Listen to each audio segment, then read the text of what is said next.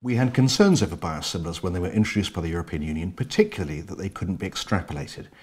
And I've suggested that there are papers you can read, but it's one of those problems you need to come at from different points of view. So let me just tell you, first of all, how I approach this. Well, first is to say that everyone believes in extrapolation, whether they're regulators or the pharmaceutical companies, because that's the basis by which drugs get reapproved for multiple indications after manufacturing change.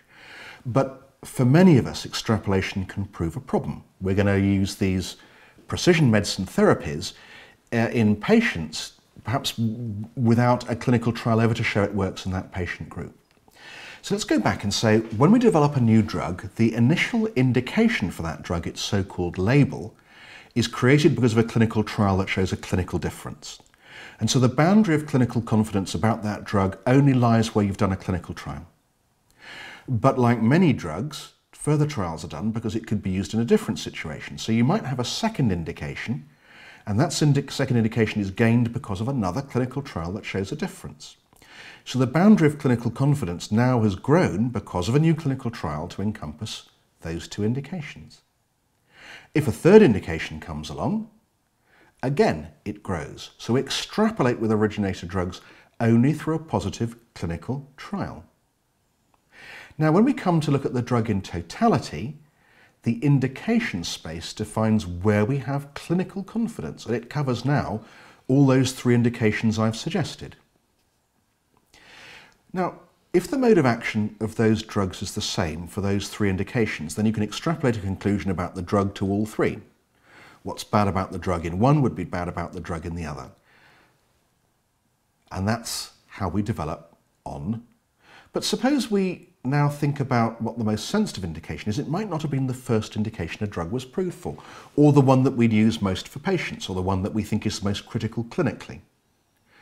But suppose you're developing a biosimilar.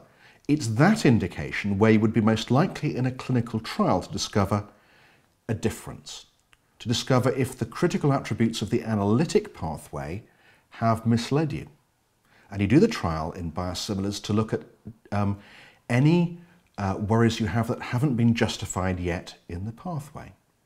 So for a biosimilar, the biosimilar confidence lies within the boundary of that indication space as long as the mechanism of action is the same and not outside it. And so further clinical trials would be necessary. You can extrapolate the information about efficacy and safety back.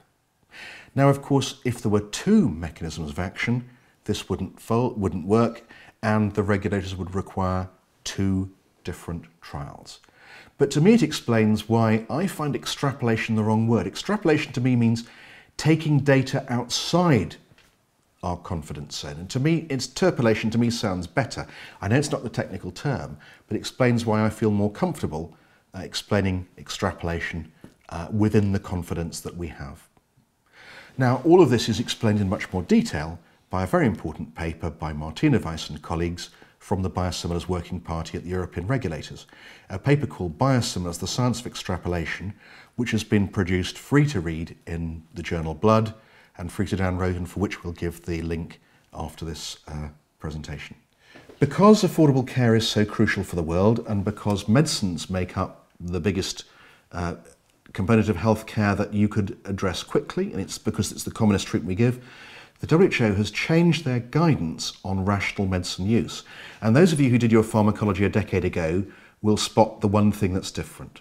We're told that medicine use is rational, it's appropriate, it's proper, it's correct when patients receive the appropriate medicine at the right dose to meet their own individual requirements for the right period of time, but crucially now, at the lowest cost to both them and the community. And they strengthen this by saying irrational, inappropriate, improper, incorrect use of medicines is when one or more of these conditions are not met. And that sets a very high bar for us, doesn't it, as clinicians now, that we have to justify if we're not using the drug that's at lowest cost to the patient or community, we have to have a very good scientific reason why we're not doing it. The World Health Organization has made it very clear to us. The leading cause of inefficiency in healthcare, that you could address quickly is the underuse of generics and paying more than necessary for medicines. In their More Health for the Money, it's the first of the 10 steps you should follow.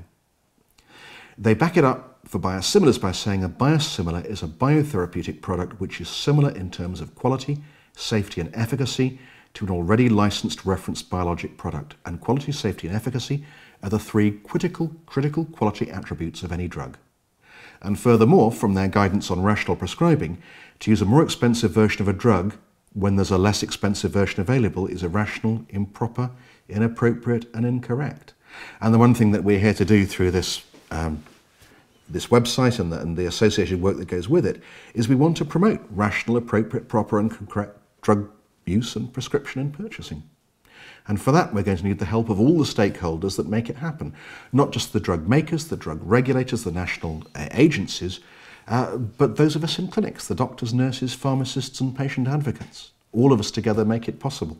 For those of you who want to read more, can I recommend there's a continuing medical education course that's been put together recently by the Drug Regulators for America, the Food and Drug Administration, and it's called the FDA Overview of Biosimilar Products.